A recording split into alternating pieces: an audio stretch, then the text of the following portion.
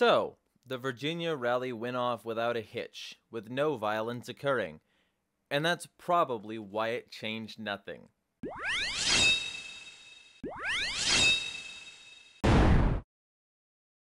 Yes, this white supremacist march, which had less than 0.01% attendees verified to be white supremacists, this march of dangerous radicals where somehow nobody got hurt, and this march of evil criminals, despite any significant crimes occurring, ended peacefully, and the government shut their ears the whole time. Why?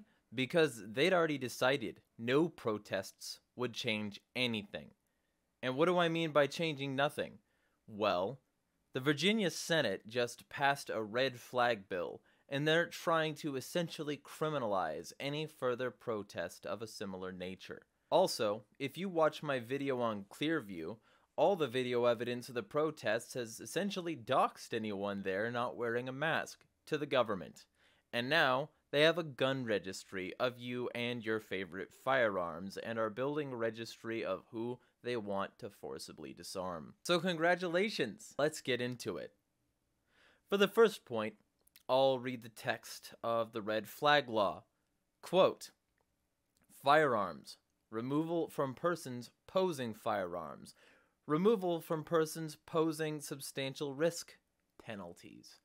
Creates a procedure by which any attorney for the Commonwealth or any law enforcement officer may apply to a general district court, circuit court, or juvenile and domestic relations district court judge or magistrate for an emergency substantial risk order to prohibit a person who poses a substantial risk of injury to himself or others from purchasing, possessing, or transporting a firearm.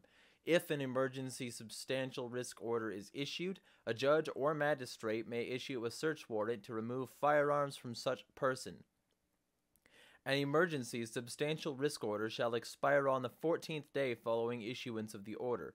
The bill requires a court hearing in the circuit court for the jurisdiction where the order was issued within 14 days from issuance of an emergency substantial risk order to determine whether a substantial risk order should be issued. Seized firearms shall be retained by a law enforcement agency for the duration of an emergency substantial risk order or a substantial risk order, or for a substantial risk order and with court approval may be transferred to a third party, 21 years of age or older, chosen by the person from whom they were seized. The bill allows the complainant of the original warrant to file a motion for a hearing to extend the substantial risk order prior to its expiration. The court may extend the substantial risk order for a period not longer than 180 days.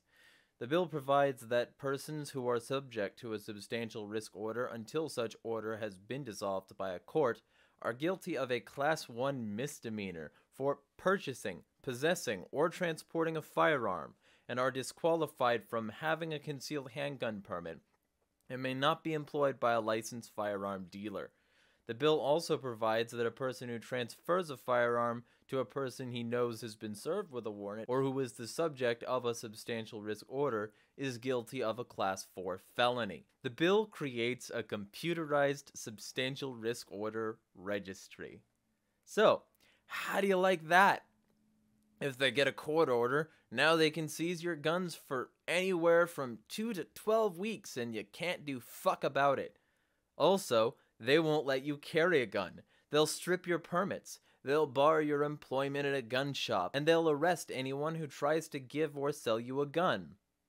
What's a substantial risk? They don't tell you. That means it's ambiguous enough to be applied wherever they fucking want, basically. They just have to find a reason to get the pigs to treat you like a wolf and not a sheep. See my vid on the war on cops for more. And they can send them to your door to threaten you with violence for having guns.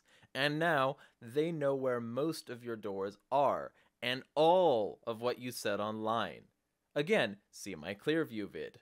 It's very evident in the end of the bill that the bill creates a computerized substantial risk order registry, and y'all just helped them do that. So now the bill is here, having passed the Senate today. They have everything they need to start rounding up dissidents.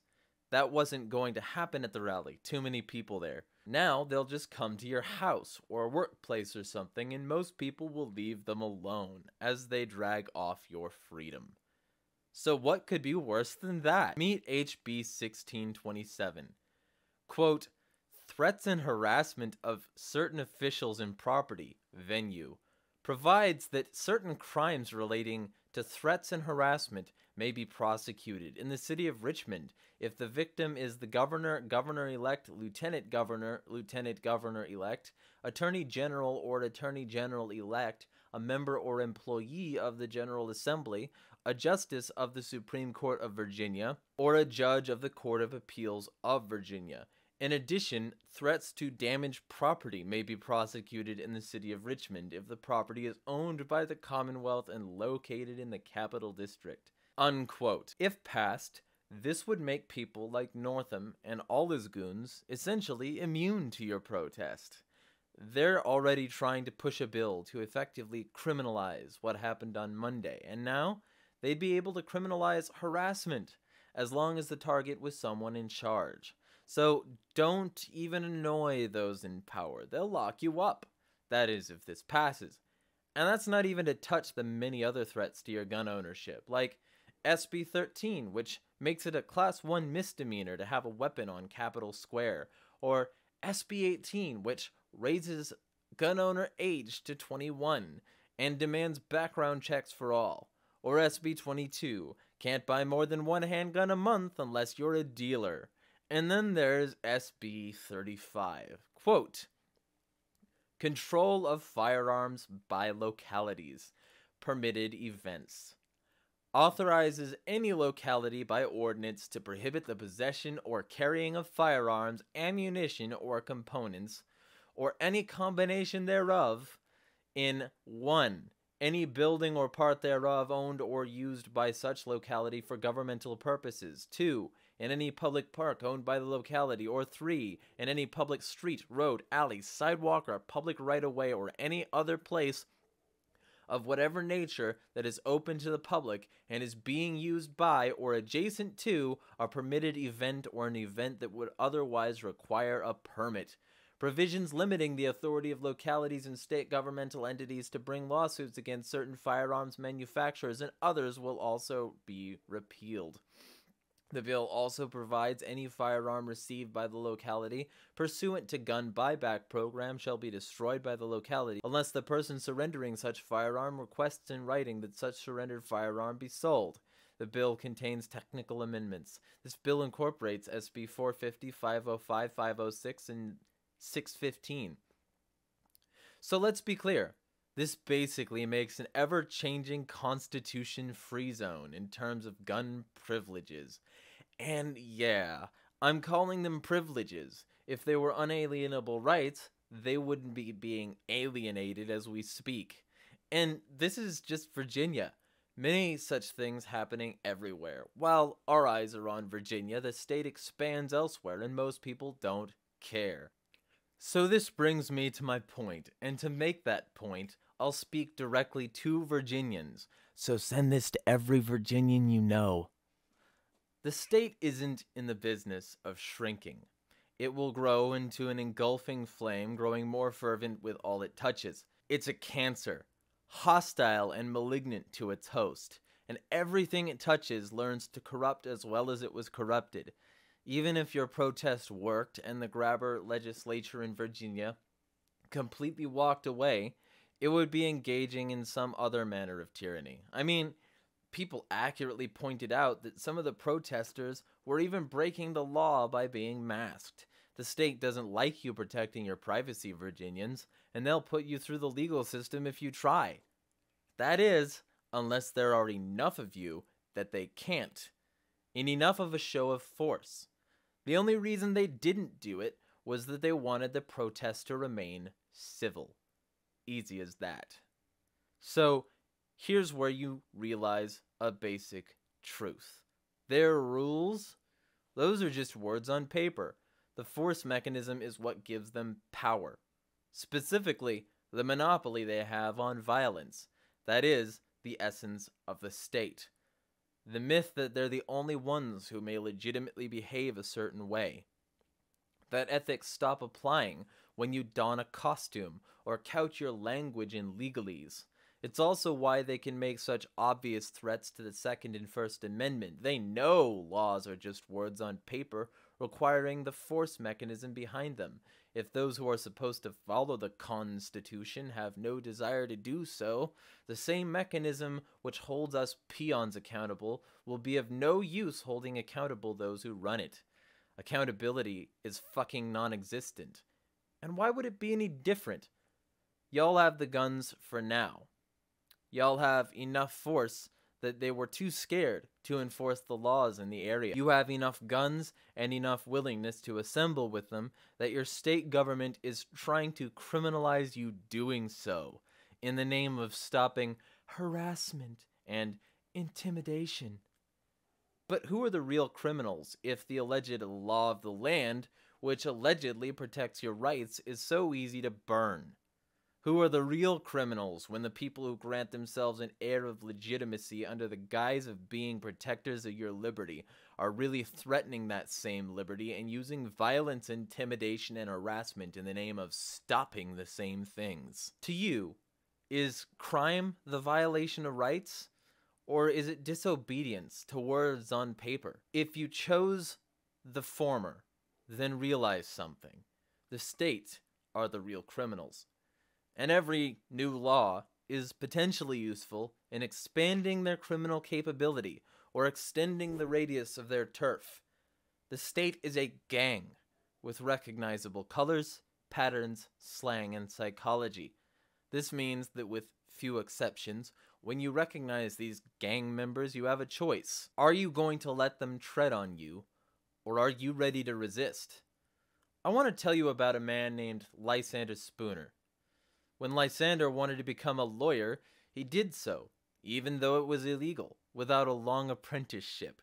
He argued, quote, "Another ground on which I would advocate a change in the law is that the present rules operate as a protective system in favor of the rich, or those who have at least a competency, against the competition of the poor.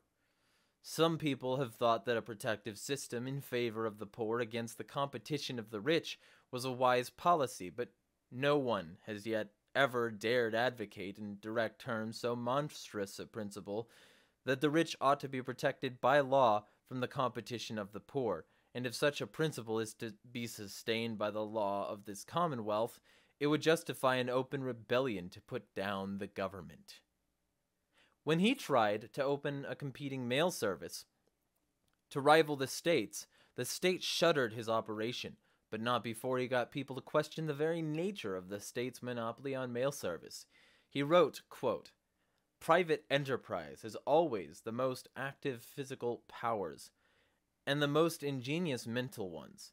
It is constantly increasing its speed and simplifying and cheapening its operations. But government functionaries secure in the enjoyment of warm nests, large salaries, official honors, and power in presidential smiles, all of which they are sure of so long as they are the partisans of the president, feel now quickening impulses to labor, and are altogether too independent and dignified personages to move at the speed that commercial interests require. They take office to enjoy its honors and emoluments, not to get their living by the sweat of their brows. They are all too well satisfied with their own conditions to trouble their heads with plans for improving the accustomed modes of doing the business of their departments, too wise in their own estimation or too jealous of their assumed superiority to adopt the suggestions of others, too cowardly to innovate and too selfish to part with any of their power or reform the abuses on which they thrive. The consequence is, as we now see, that when a cumbrous, clumsy, expensive, and dilatory government system is once established, it is nearly impossible to modify or materially improve it. Opening the business to rivalry and free competition is the only way to get rid of the nuisance.